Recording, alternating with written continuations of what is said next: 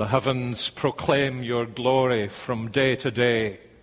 Throughout the world, your children rise to bless you because you have blessed them with every spiritual blessing in Jesus Christ.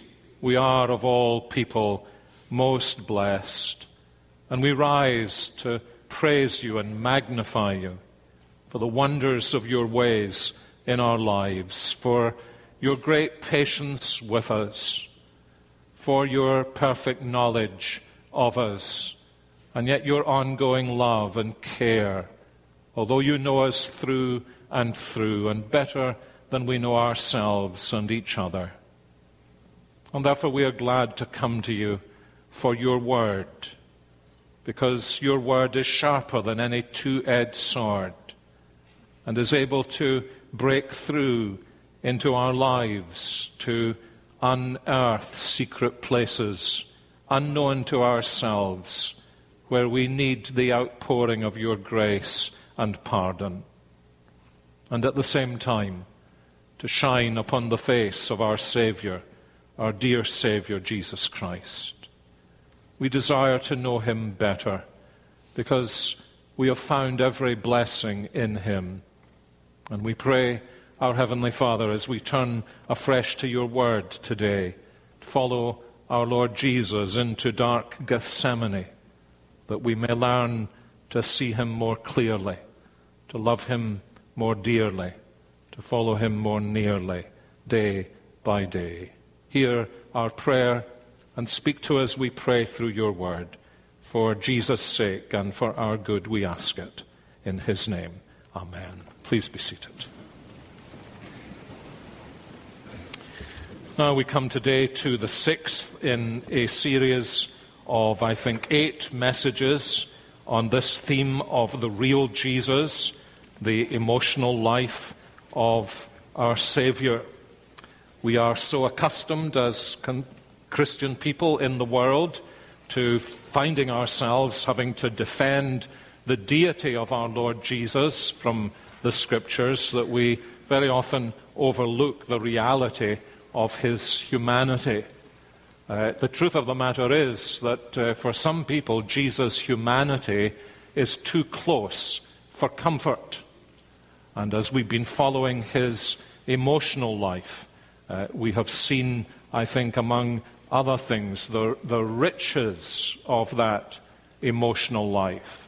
And especially when we remember that what God's purpose is to make us like Jesus. And many of us, perhaps because of upbringing, or because of circumstance in the world, or because of our ethnic background, have been brought up to keep our upper lip as stiff as we possibly can and show no emotion.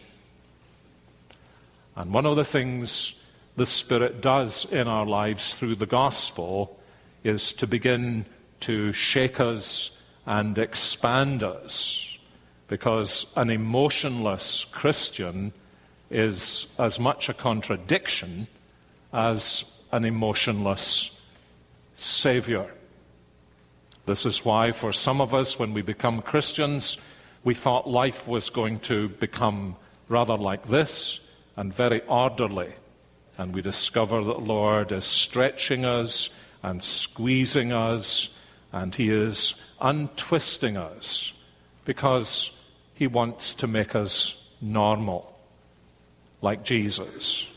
And so it's a wonderful thing together to explore this great theme we find in the Gospels of the emotional life of our Lord Jesus.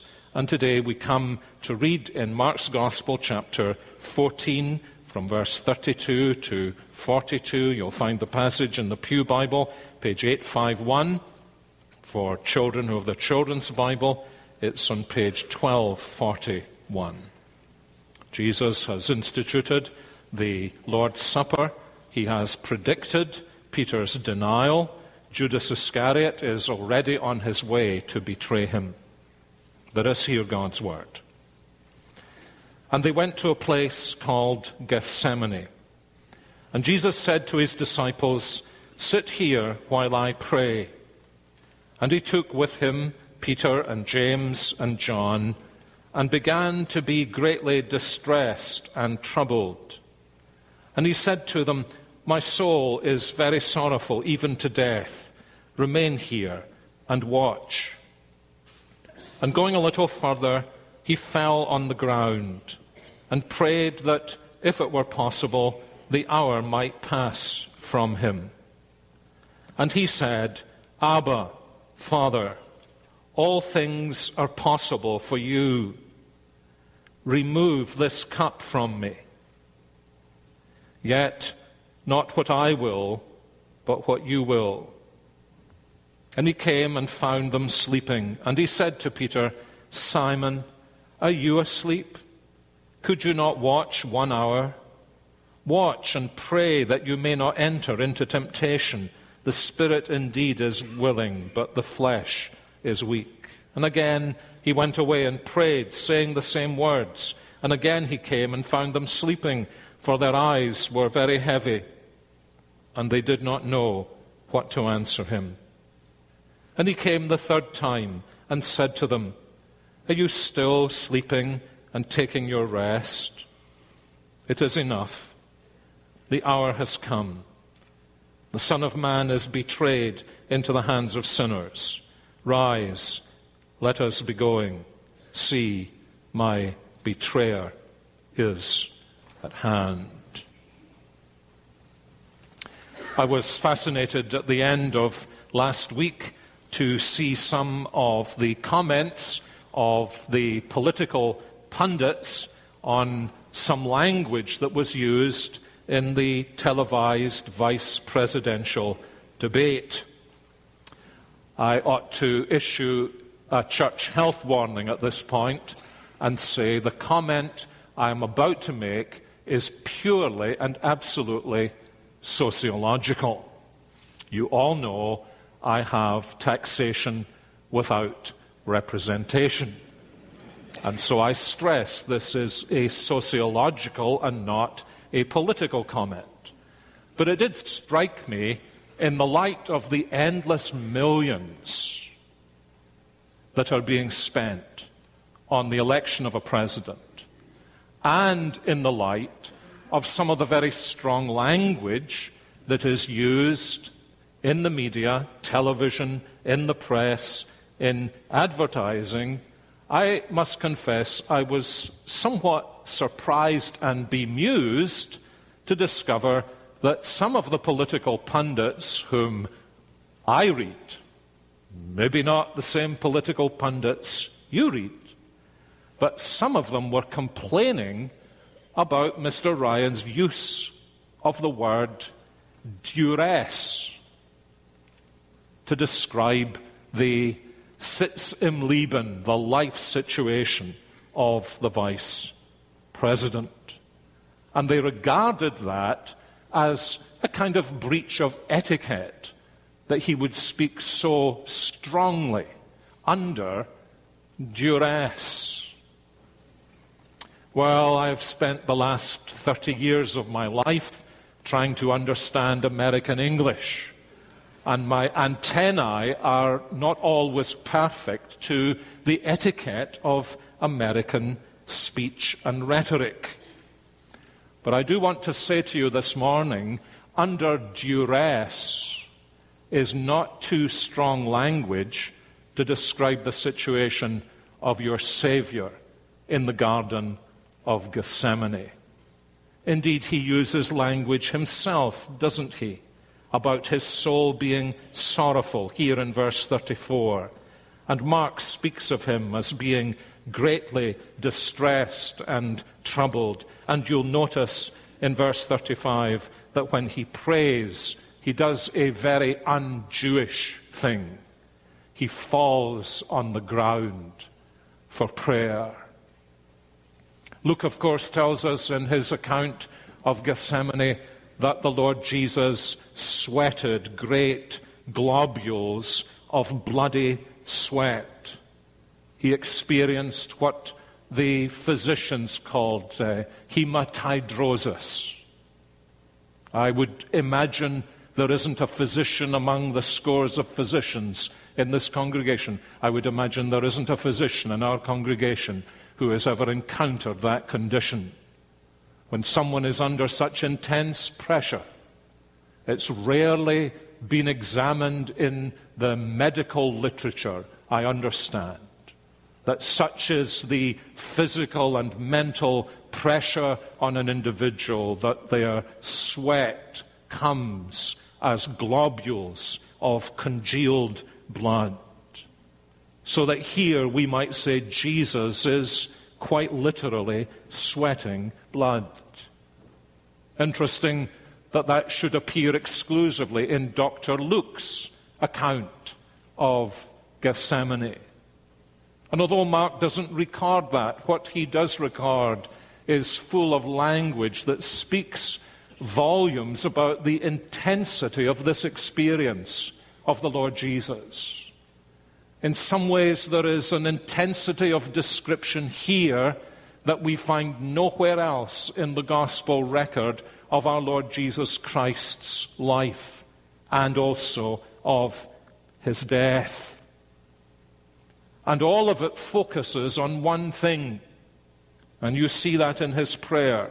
Father, he says, remove this cup from me.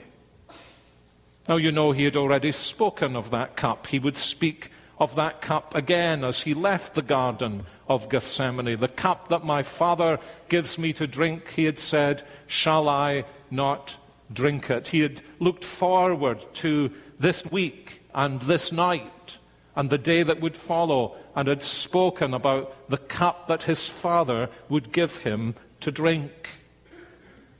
And this passage and its atmosphere is very instructive for us of the emotions of our Lord Jesus as he enters into the last 24 hours of his life and ministry. And Mark seems to see this in three dimensions, three stages. I think we can fairly easily describe those stages in three simple words. The first word is this: Jesus is experiencing isolation. He is experiencing isolation. That's actually described by Mark in an almost geographical or locational sense. As he watches Jesus there in the center of the old city of Jerusalem, in an upper room where they are celebrating a Passover meal. And then he moves during the course of the late afternoon from the center of Jerusalem to the Mount of Olives on the outskirts there. And then he moves from the Mount of Olives in general, in its spaciousness, to a small garden that he is accustomed to visiting in order that he may be alone with his heavenly Father. That, of course, is how Judas Iscariot knew where to find him. And there in the Garden of Eden, in the Garden of Gethsemane rather, our Lord Jesus goes into a kind of complete isolation as he falls before his heavenly Father in prayer. And there's an emotional side to this that's very clear in the gospel records, in the sense that when he was in the upper room, he was surrounded by the 12. He knew one of them would deny him, another would betray him, and the other 10 would flee from him. But he was surrounded by the 12 who had been with him these past 3 years, but by the time he leaves the room, he's surrounded by only 11. And then as he comes to the Garden of Gethsemane, he tells 8 of them to stay near the entrance to Gethsemane, and he takes only 3 of them, Peter and James and John. And they go deeper into the garden, and then he tells them to sit here and to watch and pray. And he himself, we are told, goes a little further in verse 35 and falls to the ground. And he's utterly alone with God. And he addresses him, you'll notice, with the most intimate language that Jesus ever uses in prayer. Abba, Father. O dear Heavenly Father. And yet there is something very different in the atmosphere here from other occasions when Jesus prays, Abba, Father, isn't there?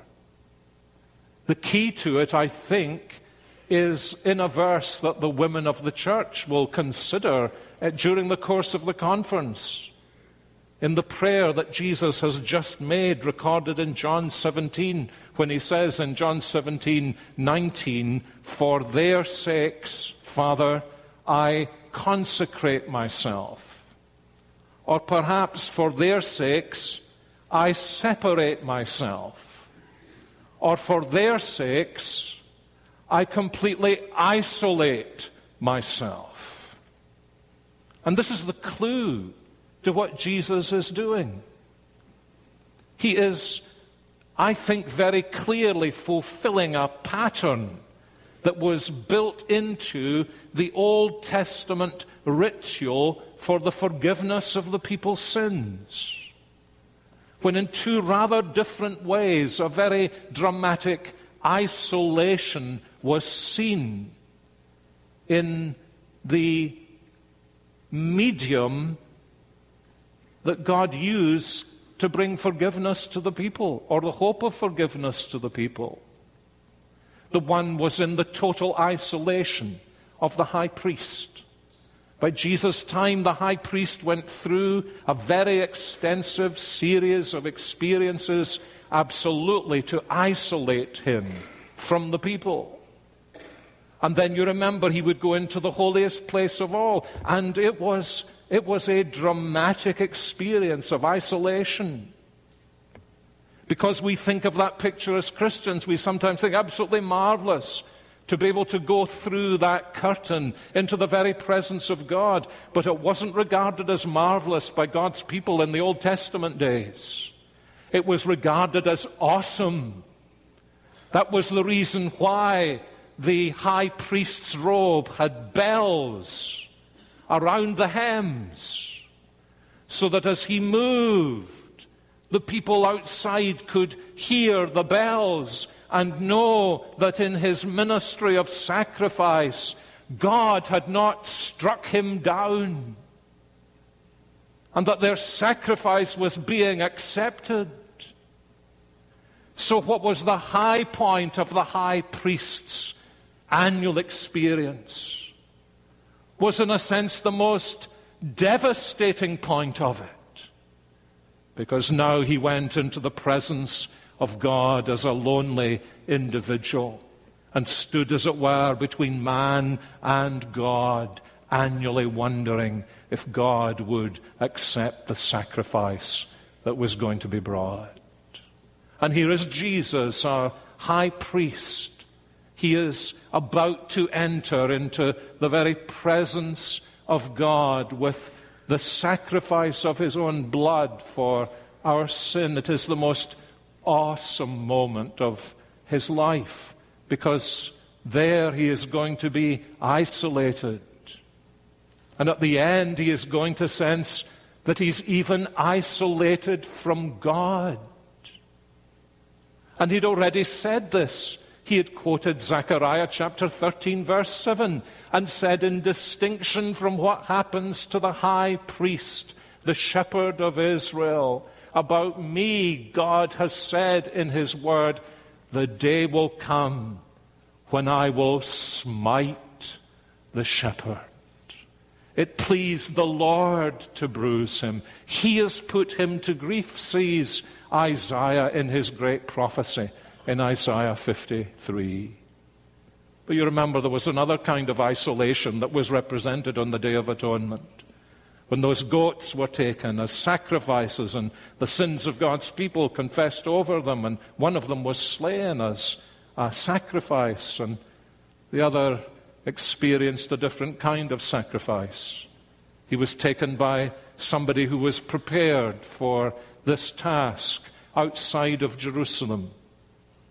Away into the wilderness, the man would take the goat on its leash, with the sins of God's people, as it were, on the goat's head, And then that man would unleash that goat into the loneliness and isolation of the desert, where that goat symbolically would carry the sins of God's people until its life was ended.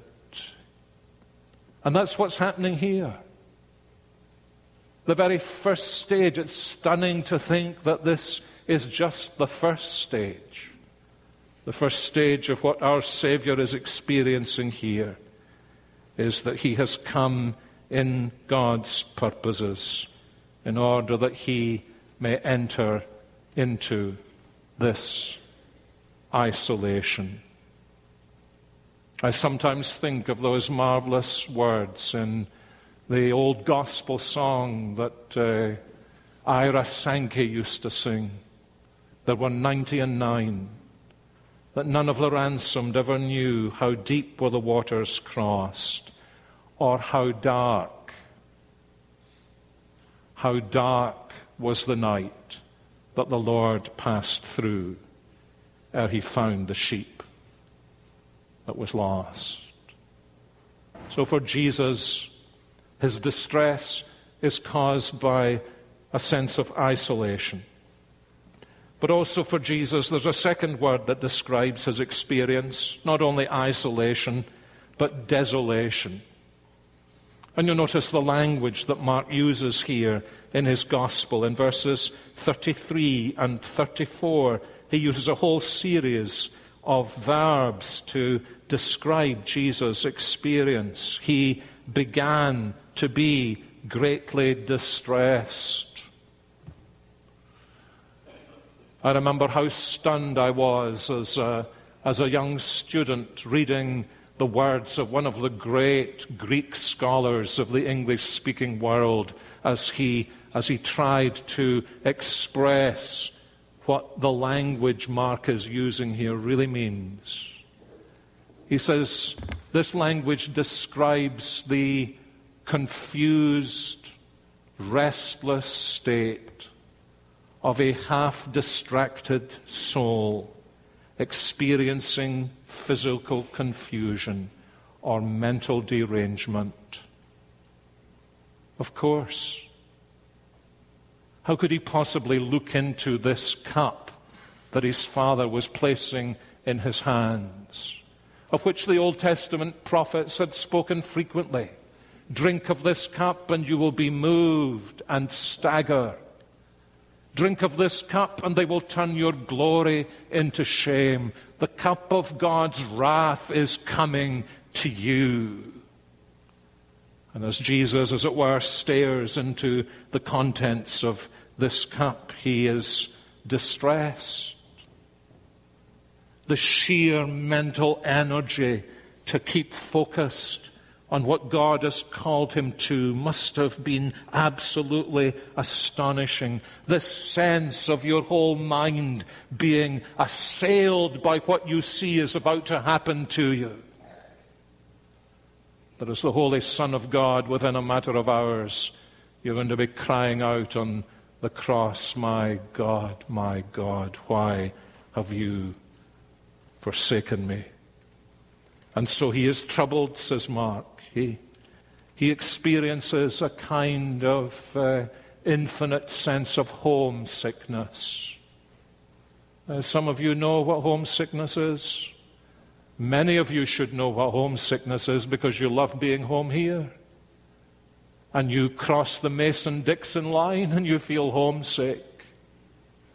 But here is Jesus, who has never, ever, ever had a moment of cloud in his fellowship with his heavenly Father from all eternity. And the homesickness is beginning to dawn upon him. And the knowledge that when the morrow comes, he will experience that desolation far beyond anything human being has ever tasted, when he feels far away from home and there is none to comfort him. And he looks up into heaven and says, "Oh God, I've been forsaken even at home." And so he's very sorrowful. Literally, Mark says here that Jesus spoke about being surrounded by sorrow. And most of us, whatever our sorrows, we haven't tasted that, have we? There's been somebody to come to comfort us. For us as Christian believers, there's been the hope of the resurrection in the darkest night, the sweetness of the presence of the Lord Jesus, the knowledge He has been through this before and He has broken a hole in death. But no one's ever done that before. There are people who have gone straight to heaven, bypassing death. Enoch, who walked with God, Elijah, who's taken up in that amazing experience, and they've bypassed it, but nobody has broken a hole in the defenses of the last enemy and gone into that dark world and come through it. And in the midst of all these sorrows, a man who shared bread with him has lifted up his heel against him.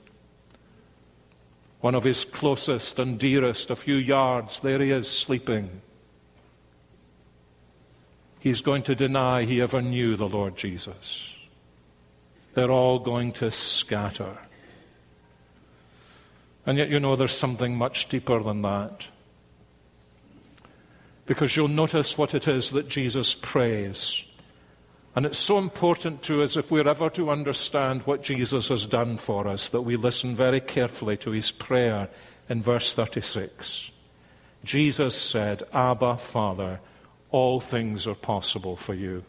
Absolutely everything. You can do anything that is according to your holy will. Everything is possible. So here is my request. Now, dear brothers and sisters, notice this is a request of Jesus, of his heavenly Father. This is not a serving suggestion. This is a specific request of the Lord Jesus Christ to the heavenly Father. And the request is this: remove this cup from me. It's not a suggestion. It's not part of his imagination. It is a specific prayer request he makes to his heavenly Father. Please, heavenly Father, remove this cup from me. Now, where does the desolation come in? The desolation comes in because Jesus knows this cup is the cup of the wrath of God that will turn his glory into shame and bring confusion and staggering. And his Father says, no.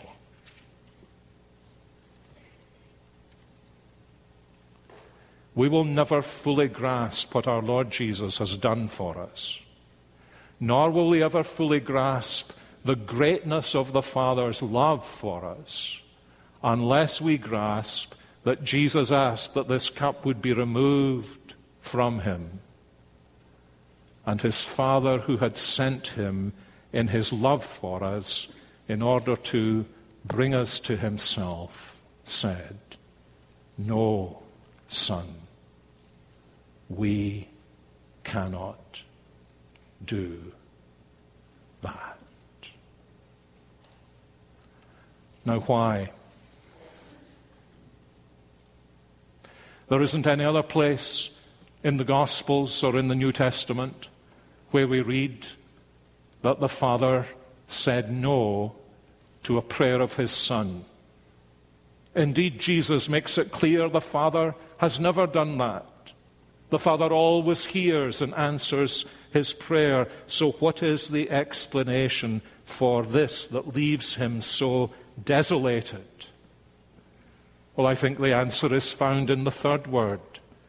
If the first word is isolation and the second word is desolation, then the third word is salvation. Let me try and help you understand what Mark sees here. You remember how, unlike Matthew and Luke, Mark begins his gospel very quickly. There are no chapters on the Nativity. There is nothing, as in Luke, about the teenage year of the Lord Jesus. He moves immediately to Jesus appearance on the scene in his baptism, and then his temptations in the wilderness. And he has a very unique way of describing Jesus' experience there in the wilderness. That's the key to the picture he wants us to see, the portrait he's painting of the Lord Jesus. It's unique. He says Jesus was tempted by the devil in the wilderness, and he was surrounded by the wild beasts. Now, what's he saying? Well, you see, he's saying, don't you see a mirror image of something here? Don't you see a kind of echo of something here? Don't you remember how when God made man, when God made Adam, he set him in this beautiful garden with all its luxury, and he was so master of the beasts that he named them. Now, little lion, I'm going to call you lion. Now, big giraffe, I'm going to call you big giraffe. And you get to hug a lion and hug a giraffe in the Garden of Eden. And then comes the fall, you see. And Adam turns the Garden of Eden into the wilderness. And the creatures that God had given to be companions, but not his best companion, become wild, nature red in tooth and claw. That's the world into which the Lord Jesus enters, to be tempted and tested. And that's why when he overcomes, he begins to show that he is overcome by throwing the effects of sin into their reverse order, by healing those who have been damaged by the fall, by saying to people in need, your faith has saved you, your faith has made you well. But he's still got the last temptation to face, hasn't he? The last test, the last opportunity for the devil to destroy what God means to do through his Son Jesus. And so he's got to reverse what Adam did. Now, what did Adam do? Let me put it like this. This will help you to understand what's going on here. God said to Adam, set you in this garden, you can have all of the fruit of all of these trees, but Adam, there's one tree there, don't eat it. And I can imagine Adam saying, because the Bible tells us this, but Father, that tree looks as gorgeous as all the other trees. Yes, I know, my son. But Father, look at that fruit. I can't look at that fruit without all my instincts saying, reach out and pluck it and eat it and enjoy it. I know, my son. But I want you to show me that you trust me as the good and gracious Heavenly Father I am, just by doing what I say. That's no different from you as a father, if you've been a father, is it? Don't do that, son. Oh, it looks great to me. You'll understand later. Please just don't do it. And you see, here is Adam as he comes to that tree, and all his instincts, all his holy instincts say, that tree's as good as any other tree. And God's saying, my child, I want you here to show me that you trust me by listening to what I say, not just by your holy instincts. And now, in order to reverse Adam's failure, you see the picture. Jesus comes, and the Father presses a cup into his hands. And this cup is full of isolation and desolation and alienation from God.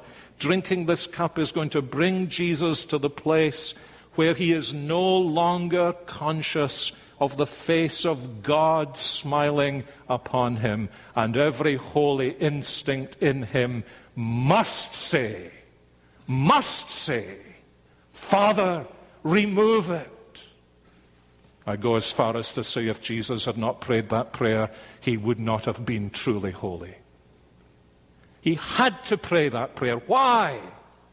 because there was no instinct in the holiness of our Savior Jesus Christ ever to want to drink a cup that would lead him to a sense of desolation from his Father and his beautiful face clouded from his sight. And him crying on the cross, "My God, why have you forsaken me?" And it's because of that there is nothing more amazing than there in the Garden of Eden, Jesus, who has prayed, "Father, if it's possible, remove this cup from me." And his heavenly Father says to him, "My son, it's not possible. It is not possible that I remove this cup and sinners be saved.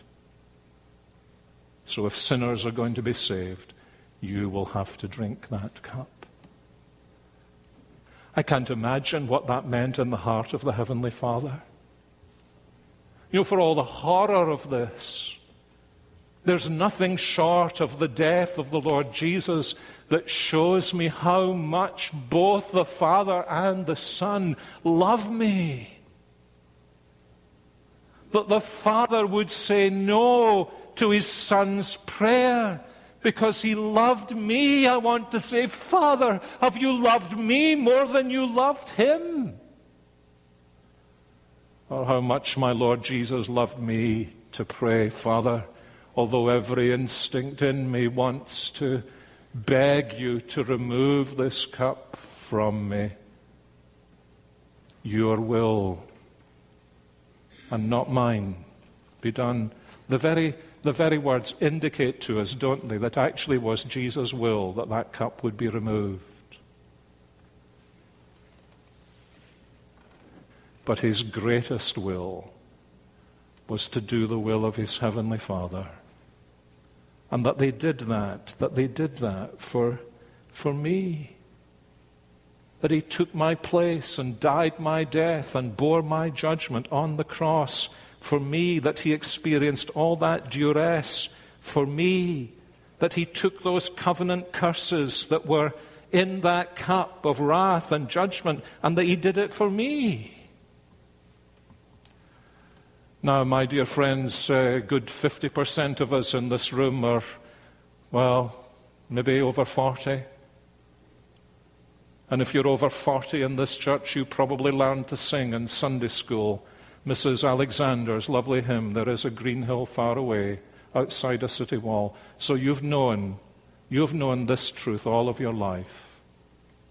There was no other good enough to pay the price of sin. He only could unlock the gate of heaven and let us in. We may not know, we cannot tell what pains he had to bear, but we believe it was for us, for you, for me. He hung, suffered there. May I say two things to you today on the basis of this passage. The first is this. This passage proves to us that there is no other way of salvation apart from faith in Jesus Christ. Doesn't it? The Son of God asked his heavenly Father, "Is there no other way?" And his Father said, "There is no other way." I can understand it, dear ones, when somebody who knows nothing about the gospel, is a pagan, a non-Christian, atheist, or whatever, says, "I will find my own way of salvation."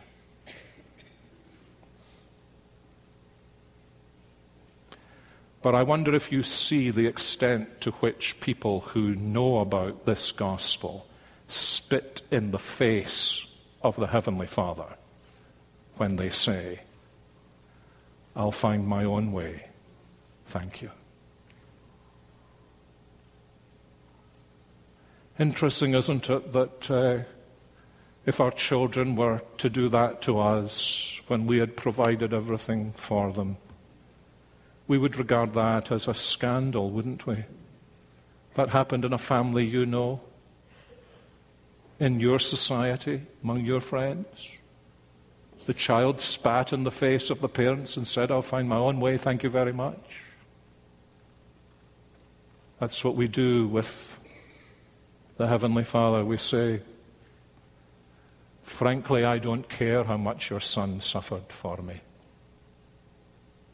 I'll find my own way, thank you.